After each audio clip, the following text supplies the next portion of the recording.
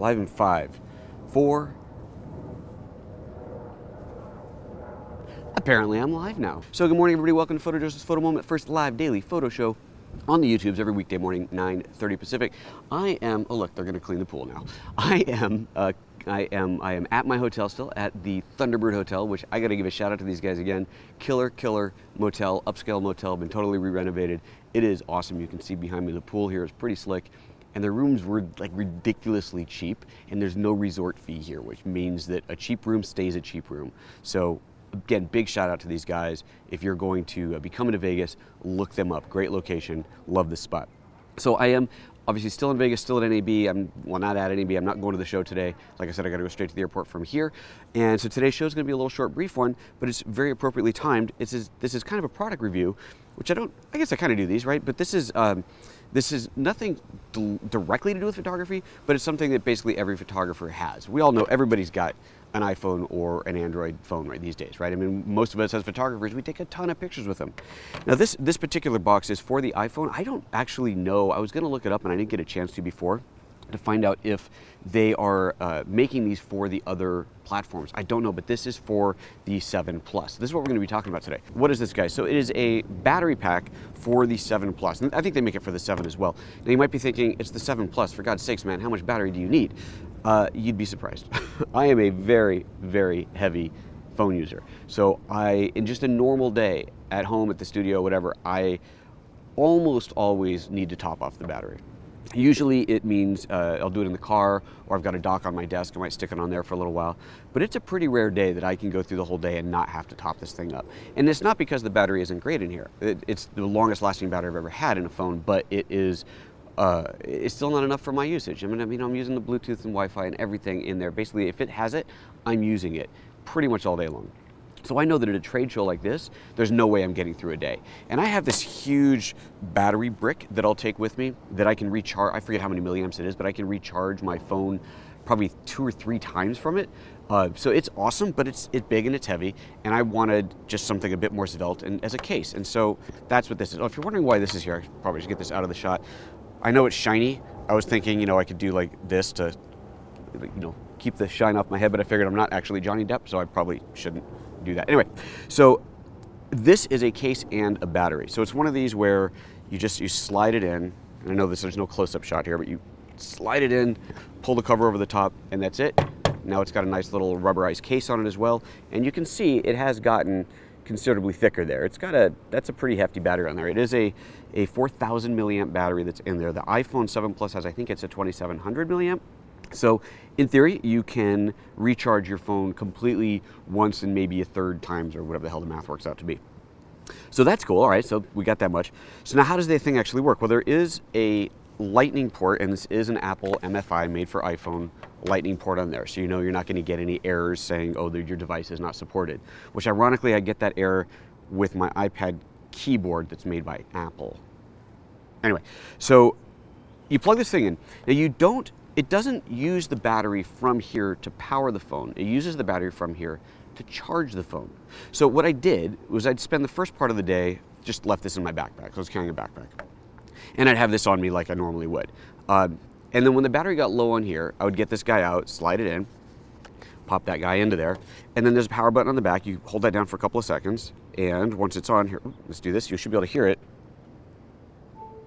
Do you hear the plug-in sound, like as if you plugged it in to charge? It's now charging, and the iPhone, you know, it says it's charging and so on. There's a little battery status light on the back, which clearly you're not going to be able to see, but it went, I don't think it comes on, I don't think it, well, no, it comes, yeah, it does come on when you're using it. It also comes on when you're charging. Gives you an idea of how much battery is in there, and when you are charging it, then you'll see that progress there. So let's talk about charging, because this is really interesting. The plug on the bottom of here isn't lightning, it's USB. It comes with a standard USB, I don't know what the hell that is. It's not USB-C, it's the standard old, whatever, USB. So it comes with this type of cable. And at first I thought, well, that sucks, because that's yet another cable I have to carry, because I don't normally carry one of these. But then I realized I would be carrying one anyway for the iPhone, because I have one for the iPad and one for the iPhone, and want to be able to charge both at night. So okay, so I just brought this one instead. And you can plug this in with the phone in, so like it is now, plugged into the wall or your computer, or if your hotel has USB ports in the wall, plug into there to charge. and it charges, it's pass-through charging. It charges the phone first, and then it charges the case. And I thought that was really cool. And I guess this is probably how it's always been done. That's my first battery case, so I thought it was really kind of slick and cool. And so, yeah, so that way at night, if in the morning it's not charged all the way through, I know that the phone is. Which I have to say, this whole thing, it charged a bit on the slow side. Now I was just plugging into this. I could of course get the bigger iPhone size brick and that would charge the whole thing faster. But on some of the not as long nights as I would have liked to have been asleep here, I did wake up in the morning to find this wasn't fully charged. And there's no number indicator, it's just this light on the back that kind of pulses and progresses. So it's kind of hard to tell if it's, you know, is it 80%, 90%.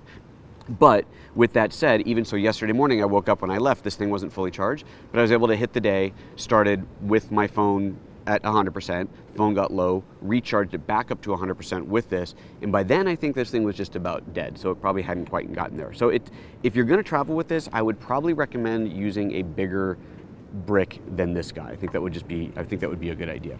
All right, let's see what's going on here in the chat room. So this is, what's the speed of charging your iPhone or speed of charging the case itself? 1 amp or 2.5 amp? I don't know, does it say that? Well, that would be what this is, right?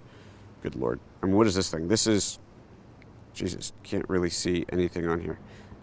Seriously, Apple, does it have to be microscopic?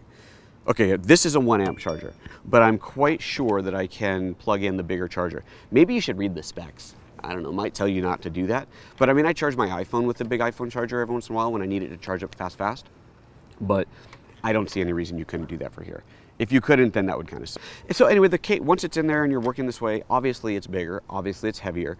It does have a nice grip to it though, I will give it that. I'm used to using the iPhone naked, so it could be a little slippery, but I just prefer it that way. But this is a nice, it feels good and solid. It's big. There's, you know, look at the size of this thing in my hand, it's obviously huge. This is interesting, it's got these little speaker channels, because you know there's stereo speakers on the bottom of this phone. So these little channels here that stick the sound out, and it actually kind of amplifies it a little bit. Watching, you know, movie or talking on FaceTime or whatever, the sound is really good. So that's a nice little bonus. I like that. I do find the buttons to adjust the volume or the power lock a little bit finicky, because it's not a button, it's just a big thick rubber thing you're pushing through. But that's fine. The mute switch is here accessible. It's recessed, so it's harder to get to, which means it's harder to bump. I don't know about you, but I'm always bumping mine one way or the other. And then of course the camera's accessible in the back. And hey, look, when you put it down, it doesn't wobble anymore because it doesn't have the camera sticking out the bottom. That's it.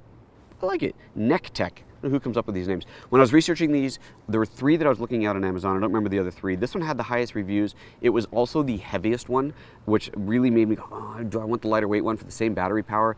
But it had better reviews than the others, so I decided to go for this one, and I'm glad I did. I think it's a nice unit. I think it worked out well. I hope you guys enjoyed the little shows that we did here from Vegas. I'll be back in the studio tomorrow for PhotoMoment. Tomorrow's PhotoMoment is going to be answering a question that came up a few times because of yesterday's interview, how I mic'd up Griffin Hammond and myself. And then I did the same thing for that little 2-minute blast with Sadiv, the whole thing we were talking about his camera, which by the way, or his store. If you are trying to buy a GH5 and you can't find them in stock, look at the video. We'll link to it right here. Look at this video. I'm telling you in the video where you can buy them today. A guy, a store in Los Angeles area who has them in stock and he'll ship it to you anywhere in the US. If you're outside of the US, sorry, they can't ship internationally. But you can get the camera, you can get the XLR1, a bunch of lenses, and they even have Vlog, and they will take a picture of the Vlog serial number and send it to you so that you can email it to you so that you can get your Vlog installed immediately. You don't have to wait for it to arrive in the mail. And they'll mail it to you too, obviously, as well. But that's that. So check out that video. If you're trying to get a GH5 or Vlog upgrade, go to that video and check that out. You'll learn where to get it. That's it, folks. I am getting out of here. Take care of yourselves. We'll see you next time. Bye-bye.